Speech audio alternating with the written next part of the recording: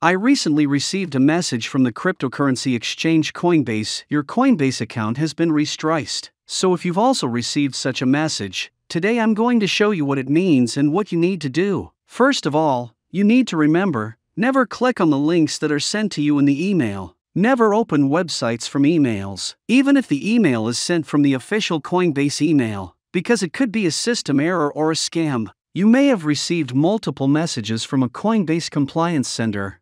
In the first message, they asked for details of previous transactions, and if you ignored this message, you may have received a message that your Coinbase account has been restricted. This is not an official message from Coinbase because Coinbase never asks for your login details via email. After receiving such messages from Coinbase, you need to log into your Coinbase account and check your personal account. If there is a problem with account verification, then go to the account verification section and check the verification status.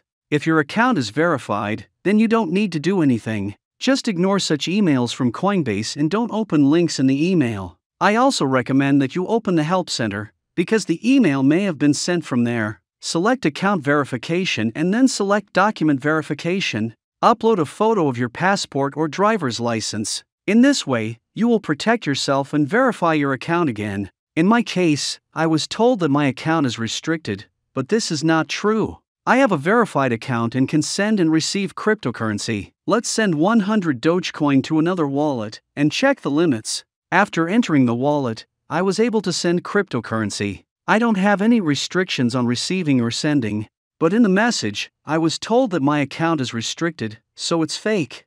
After a while, the cryptocurrency reached the recipient and I can still use Coinbase features. After receiving such emails, check the information in your personal account. And don't open links from emails. You may also have received this notification if you have previously contacted Coinbase customer support. And due to a technical error, you could receive such an email. But if your account is not verified, then you need to go to your personal account and confirm your address or other registration data. Without account verification, your account may be deactivated. In fact, it may just be a technical error, but you can check the status of your Coinbase account in your personal account. Therefore, simply ignore such messages or check the information in your Coinbase account. That's all. If you liked this video, then like and subscribe to the channel. Thank you all for watching.